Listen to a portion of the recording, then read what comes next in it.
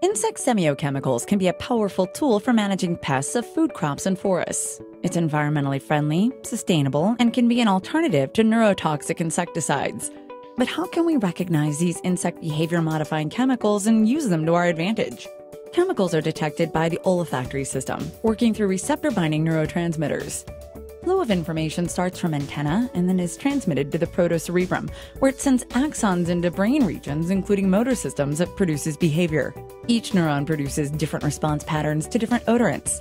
In moths, when females release pheromones, the antenna sifts these odorant molecules, then perceived by receptor cells. Male moths in flight are prevented from determining wind direction and flies in a zigzag pattern upwind in response to this pheromone. With the help of biological tests, assays, and electrophysiology, we could trace the insect's natural trail, helping us to produce synthetic trial and monitoring traps to attract them.